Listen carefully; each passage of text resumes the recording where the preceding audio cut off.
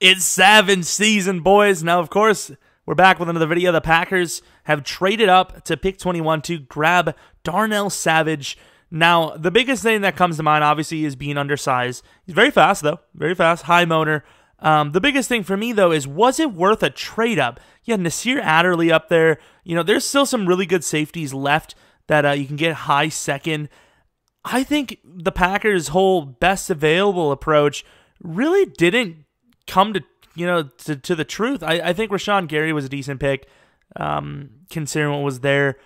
Kind of was a best available player. I don't think this was. I really don't think this was a best available player. It seems like we're going potential rather than actual best available player. I think they could have easily sat at 30 or even traded up to grab Hollywood Brown or even DK Metcalf. I know he's kind of overrated or overhyped, not overrated, but I think someone like him would be amazing in the Packers' new scheme.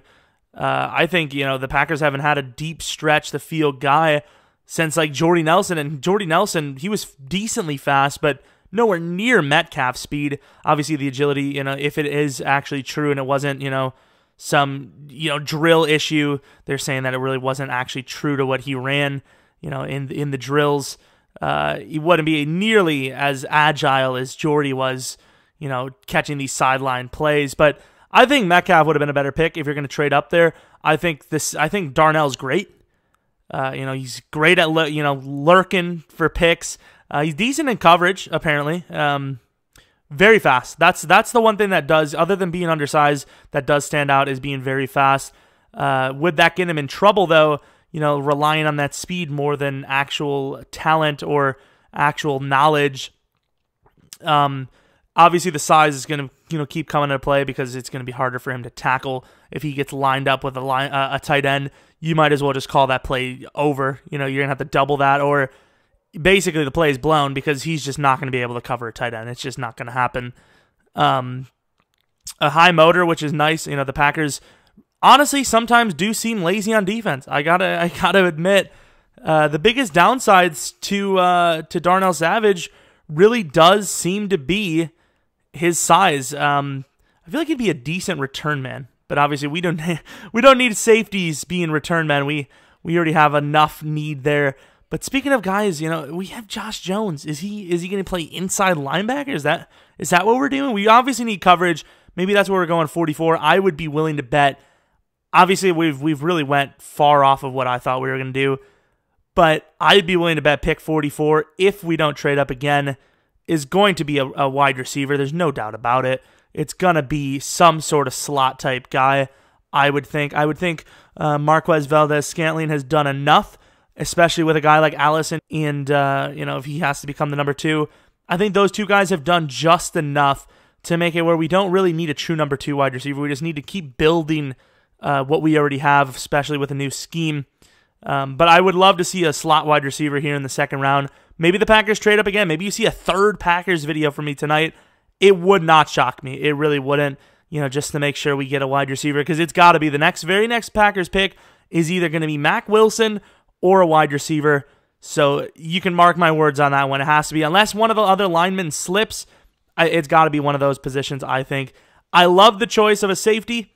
I just don't think we needed to trade up for him. I think it was a reach, I have to admit. If you're a Packers fan, let me know what you guys think of the draft so far.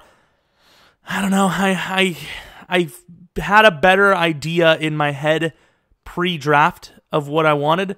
I knew the players I wanted were going to be gone. I just knew it. Of course, Noah Fant 20 to the Broncos. I have a feeling the Packers were actually planning on trading up for him. I really do, but of course, the Broncos snagged him. I think the Packers really thought Denver's going to take a quarterback at 20. There's still a quarterback on the board. 20 is, it's kind of a late first. It's not the biggest risk in the world at, compared to 10. Maybe they thought Haskins was going to be there at 20. I don't know.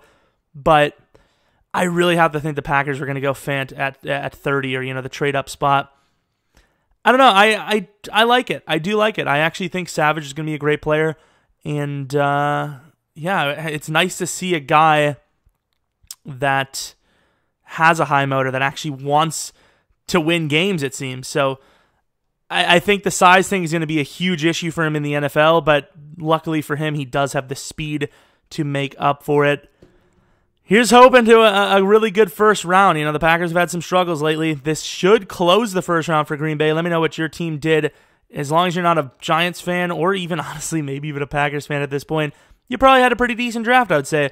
I think if I'm going to have to give the best draft move of, quote-unquote, the draft, I'm going to have to give it to the Steelers. I know maybe it's because I'm quote-unquote, salty that I wanted Devin Bush to the Packers, but trading up for so little, honestly, 20-10, trading a second round, like pretty much a mid-late second, and a third round to get Devin Bush, a guy that they really needed, you know, with, of course, a guy like Shazier, who, let's be honest, he's not going to play another snap. I think so far that's got to be the move. I kind of want to do a first-round recap, so enough of that. Hope you guys enjoyed. If you're new to the channel, maybe subscribe, like the video, follow me on Twitter, Jeromepkr. I'm sorry for bombarding you guys with videos. Might even have another one today. But I promise after this, you might see the normal schedule and then one more draft video or two more. And that's it. So hope you guys enjoyed. Hope you guys come back for the next video. But until next video, see